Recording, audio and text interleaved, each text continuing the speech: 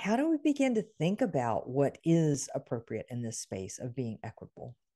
So there are certainly more companies that choose the former path, and say, we'll have a range and we expect people in the same job to be paid, all within that range. In some cases, maybe even above. Then there are companies who will say this job pays X.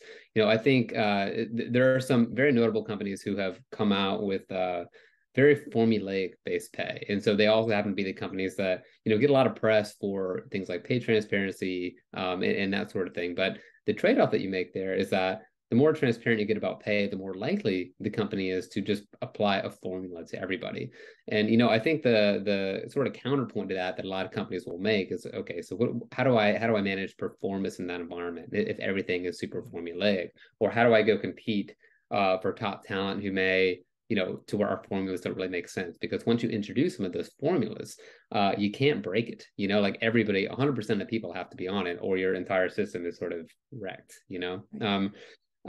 So the idea that people are going to, or companies are going to prefer having greater flexibility through the use of pay ranges, like can also create some challenges for a disconnect in how pay is communicated, because when you aren't terribly prescriptive, you sort of create a vacuum for people to fill in with whatever belief that they want to about pay, and so certainly things get missed at companies, like somebody gets left behind, those things can get fixed. And there's, I could pull up a spreadsheet of any company in the world and probably find some things that I have questions about pretty quickly.